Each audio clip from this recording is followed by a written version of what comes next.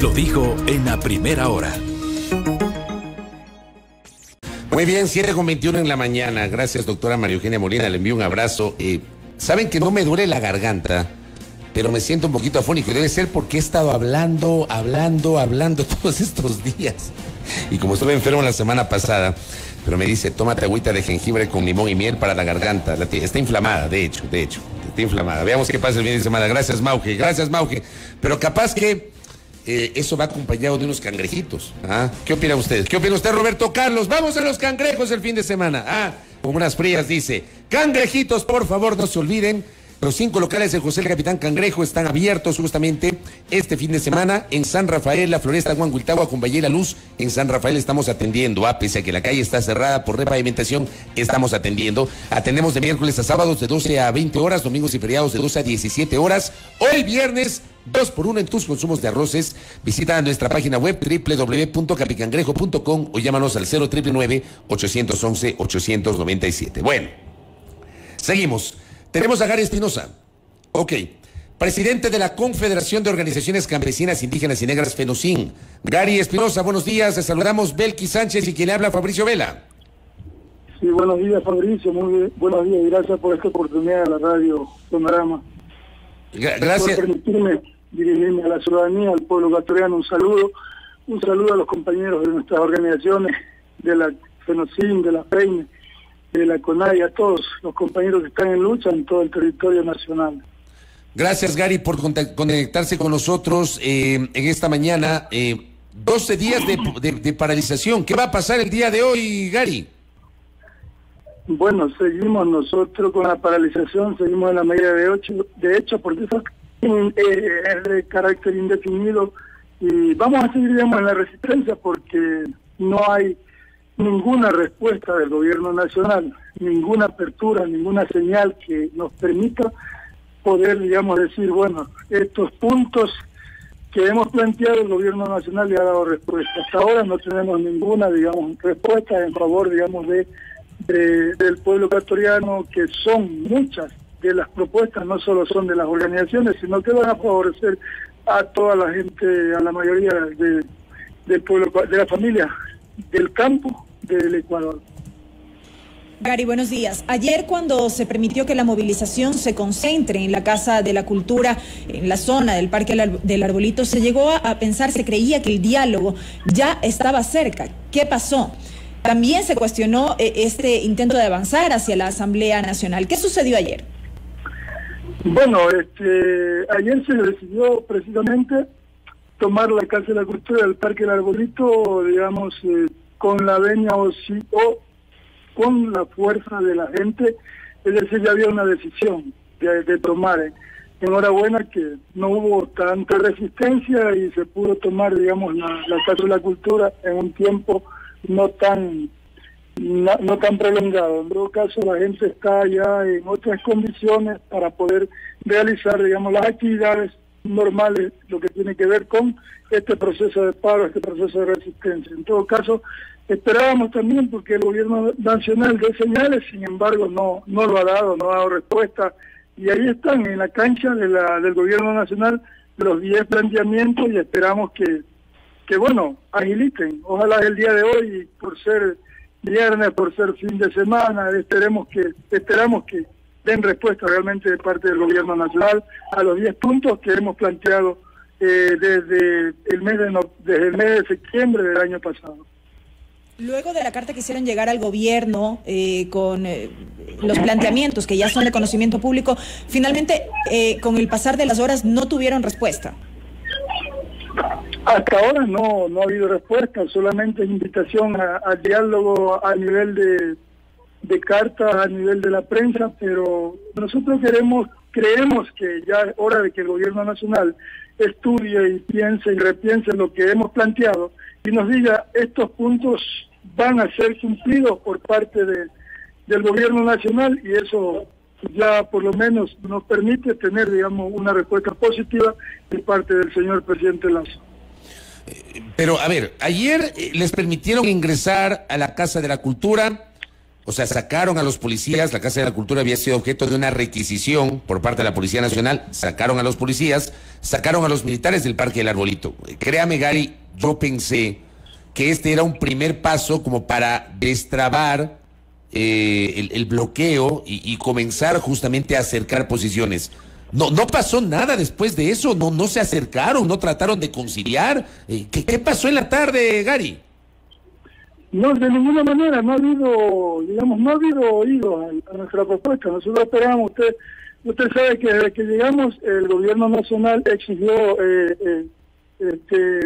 a las universidades, a la Casa de la Cultura, se la tomó la Casa de la Cultura, la universidad también les prohibió el ingreso de nosotros, de los campesinos, de los indígenas, de los negros que veníamos del campo a hacer nuestro acto, nuestro proceso de resistencia, nuestra lucha.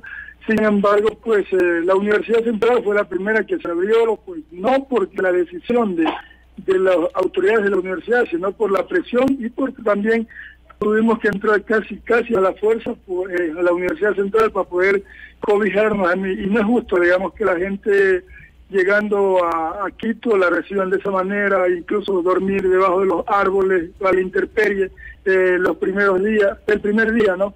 Entonces, porque entramos a la Universidad Central, pero no nos abrieron los espacios al interior, ¿no? Eso implica que dormimos a la intemperie y, bueno, así resistimos y aquí estamos. Entonces el gobierno nacional trató de evitar de todas formas de que nosotros no continuemos en la capital, que tratándonos así nos íbamos a regresar. Pedimos, digamos, también, queremos aprovechar a pedirles disculpas al pueblo de Quito por esta situación. Nosotros no estamos con el ánimo de hacerle daño a la ciudad capital, sino más bien de que el gobierno dé respuesta. Si el gobierno hubiese dado respuesta, nosotros no hubiésemos llegado a este tipo de actos un poco más radicales. A propósito de lo ocurrido ayer, hay una pregunta recurrente que al menos la he podido leer en las últimas horas, y es: ¿cuál era la intención de avanzar hacia la Asamblea Nacional? Bueno, la intención es la misma, en vista de que el gobierno nacional no da respuesta. Imagínese usted, incluso hay una ley aprobada por la Asamblea Nacional que tiene que ver con la condonación de la deuda de la banca pública. Es decir, que deben perdonar deuda hasta $10.000 del Banco del Pacífico, del Ban Ecuador, del ex Banco de Fomento y también de los compañeros deudores del IES. Entonces, en ese sentido, el gobierno nacional se ríe y se burla de la Asamblea, desacata una ley y decreta, digamos, que solo la condonación se va hasta $3.000, cuando la ley dice $10.000. Ahí hay un acto realmente de desacato, un acto de desobediencia a una ley que ha aprobado la Asamblea Nacional. Por tanto, ahí hay una conducta que hay que observar de parte de la Asamblea, del Presidente de la República, aplicar los artículos correspondientes para que el señor Presidente deje de burlarse de la ley, deje de burlarse de la Asamblea Nacional, que es el primer poder del Estado.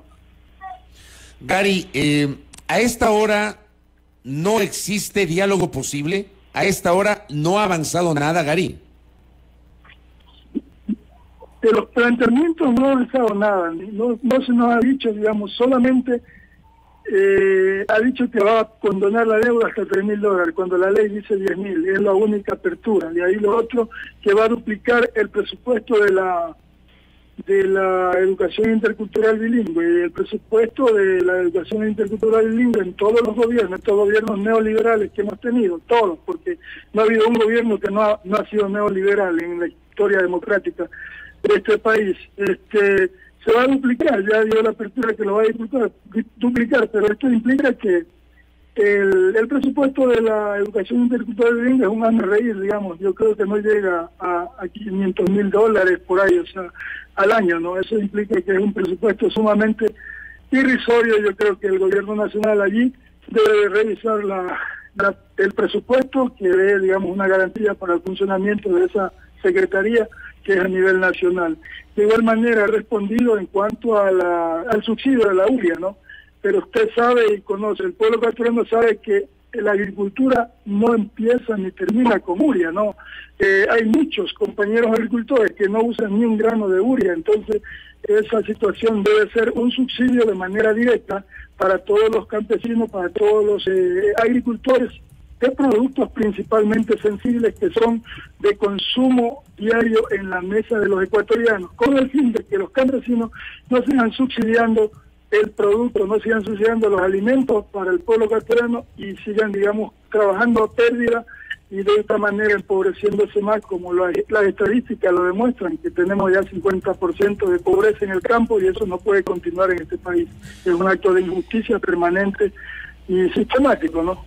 Gary, de mantenerse el gobierno en esta posición, de no atender estos 10 pedidos conforme ustedes han planteado, ¿qué va a suceder? Y lo pregunto porque ahora mismo los asambleístas por UNES buscan activar este mecanismo para una muerte cruzada, para la destitución del presidente de la República. ¿Ese se viene a convertir en el fin de la protesta, la salida del presidente?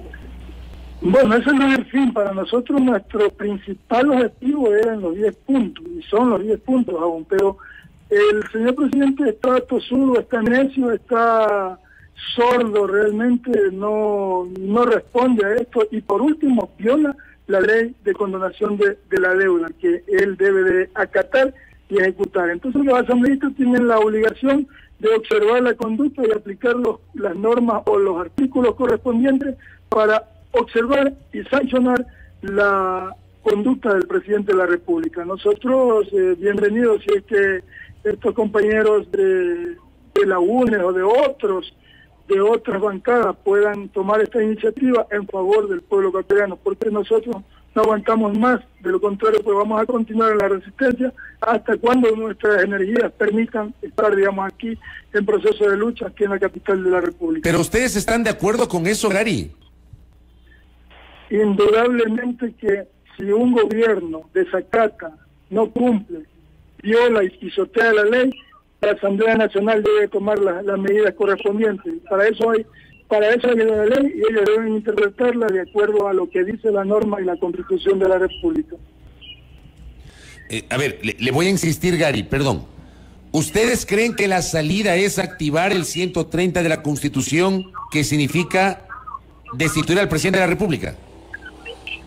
Si hay las condiciones políticas, yo le digo y le insisto, si el presidente no ha cumplido, viola la ley, o sea, en este caso la ley de condonación, solamente esa, no sé si habrá otras normas que haya violado.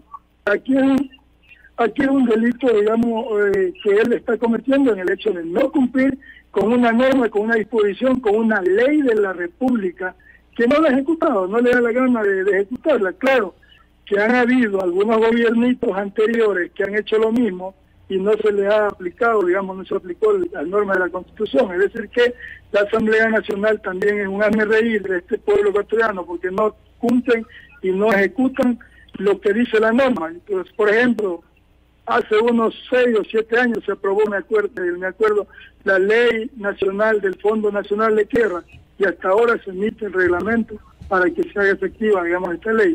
Es decir, este tipo de situaciones también no pueden continuar en el país, que el primer poder del Estado y el gobierno nacional no cumplan con la ley. En este caso hay una situación actual de violación de una ley y de no cumplimiento de una ley, y la Asamblea debe de actuar. Si no actuaron en el pasado, bueno, eso es parte de la historia y nosotros tenemos que ser repetitivos en el hecho de que ellos, o sea, no cumplieron en su momento también de ejecutar, digamos, el reglamento de la ley del Fondo Nacional de Tierras, que está todavía en el limbo, ¿no? Y por último, bueno, no es una gran ley, pero sin embargo daba algunos avances en favor de los campesinos y los agricultores de este país.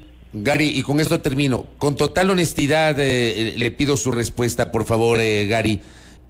¿Usted no ve luces para el día de hoy? ¿No ve posibilidades de dialogar el día de hoy, Gary?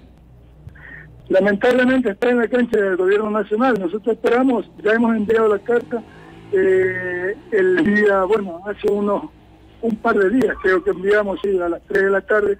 Esperamos que el gobierno la revise con seriedad, con responsabilidad, porque este es un problema. Ustedes deben de ser sensibles, los compañeros del pueblo ecuatoriano, de escuchar que este problema de la agricultura no aguanta más. Mire, el señor presidente Lazo dijo que no quería que el Ecuador se convierta en Venezuela, pero en ese camino que nos vamos a convertir en Venezuela, no por la situación ideológica, cosa por el estilo, sino que nos vamos a convertir en un país importador de alimentos, porque cada vez el pueblo ecuatoriano, los agricultores nuestros, están más abandonados, no tienen política de Estado y cada vez los productos van disminuyendo, los campesinos se están desencantando de seguir en el campo y están saliendo a la ciudad masivamente con el fin de buscar otras alternativas a más de la situación de la inseguridad que vivimos, digamos, en el campo, que ya es invivible. Se compra un chancho, se lo roban, se compra una vaca, se la roban. Es decir, no hay seguridad. Un borrego, le roban a los compañeros los borregos en el páramo.